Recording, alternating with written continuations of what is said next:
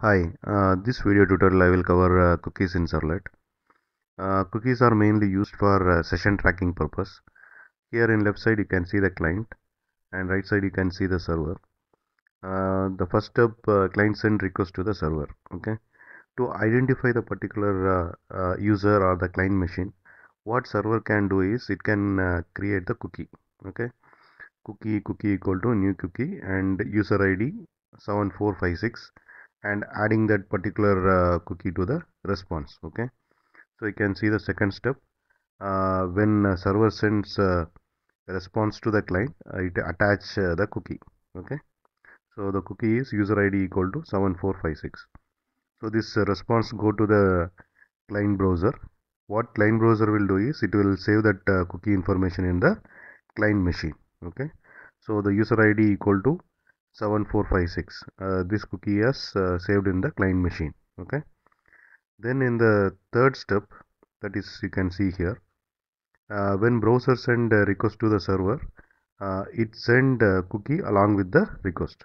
So the cookie is user ID equal to 7456. Okay, so when the server receive this request, so using this cookie user ID 7456, the server can identify the request is coming from the client which has previously visited. Okay, so by this way we can track the particular user using the cookies. Okay, and we can implement session tracking easily by implementing this cookies, but one disadvantage is there.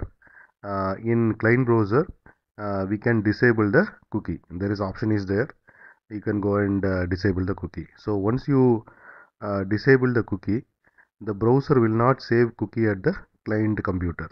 Okay, then session tracking will fail. Okay, so there is one disadvantage is there. Here one of the definition of cookies.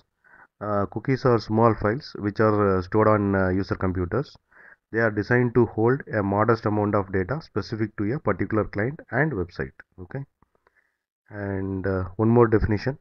Cookies are small files that website put on your computer hard disk drive when you visit first. Okay, think of cookie as a identification card that is uniquely yours. Its job is to notify the site when you have returned. Okay,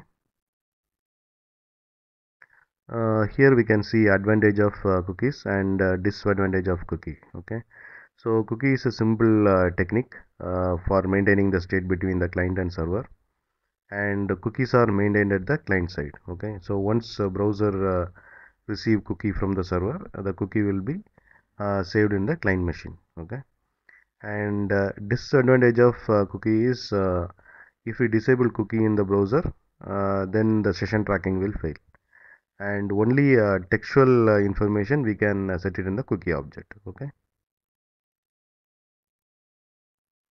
there are two types of cookies in servlets. The first one is non-persistent cookie and the second one is persistent cookie. Non-persistent cookie, it is valid for single session only, meaning when you close the browser, the particular cookie will be removed from the client machine. Okay, uh, persistent cookie, it is valid for multiple session, meaning when you close that browser, the particular cookie won't be removed from the client machine. Okay, the cookie will be removed when you log out or sign out. Okay, that time only that particular cookie will be removed. Okay, so that this is called persistent cookie. Okay, and this is about cookies in Servlet, and thanks for watching. Bye.